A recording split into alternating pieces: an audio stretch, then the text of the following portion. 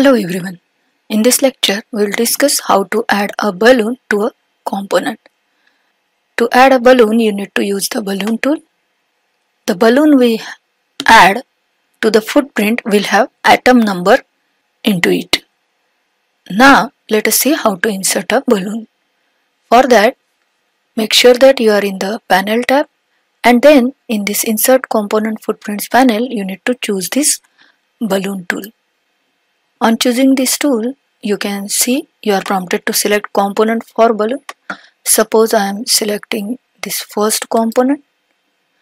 Now it is asking me to specify the leader start, or you can say balloon insertion point. Means if you want a leader and then a balloon, then you can just specify the leader, or you can just click over here and then press enter so that balloon will be inserted without leader. Now if I want to have, here you can see snaps are on. If I want to make it off, I can do that. Now what I will do, I will just specify the leader start, then to point like this, and now here I can press enter so that balloon will be inserted. You can see now the balloon is inserted over here. Now if I want to have balloon without a leader, then I can do it for this component. Suppose I am selecting this component, but here you can see the message box is displayed where it is written that the balloon was unable to be inserted because catalog information is missing for this component. So you need to first assign the catalog information and then try inserting the balloon again.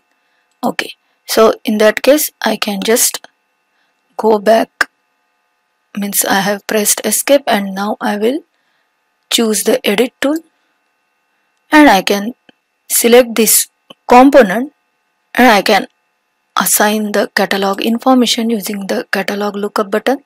Here I need to assign the lookup table. I will assign PB. Now I will choose OK. Here in the catalog browser dialog box, let me erase the content in the search field and I can choose search now. And here I will now select one push button switch and I will just choose the OK button. Now you can see the catalog information is added. Now here I can add item number also. Suppose I am putting the item number as 251. Now I will choose the OK button. Now panel footprint update message box is displayed. Now it is saying that AutoCAD Electrical cannot find a footprint lookup table for this manufacturer code. So do you manually force a footprint change? If you want a footprint change, you can choose yes, or otherwise you can choose no, leave as is. Now if I choose the yes, change it, now I can just go and change it manually. We have discussed about this footprint dialog box in one of our previous lectures. So you can just use it to change the catalog information, or you can manually put the footprint. Right now I will just choose the cancel button because our main aim in this lecture is to insert balloon. Now I will just choose the balloon tool again and let us try inserting balloon to this footprint again. I will again make the snap off, and now here I don't want leader for this balloon, so I will just press enter. So you can see now the balloon is inserted here without the leader. Now before inserting balloon to another footprint, I would like to choose edit tool, and suppose I am selecting this footprint and let me just remove the item number. Let us see. Now I will choose the OK button. Now if I try to insert balloon to this footprint, you can see now, let me choose this again to turn off the snap, and now I will just specify the leader start and end point and I will press enter. You can see now no item number match for this catalog part number is written over here. Now you can specify the item number over here. Means if you are trying to insert balloon for a component which has a catalog information but does not have item number, then this dialog box will be displayed, and here you need to specify the item number either in this edit box, or you can just go to these list buttons to get the item numbers or other footprints in the active drawing, and you can get the list of item numbers present in all the drawings in the project.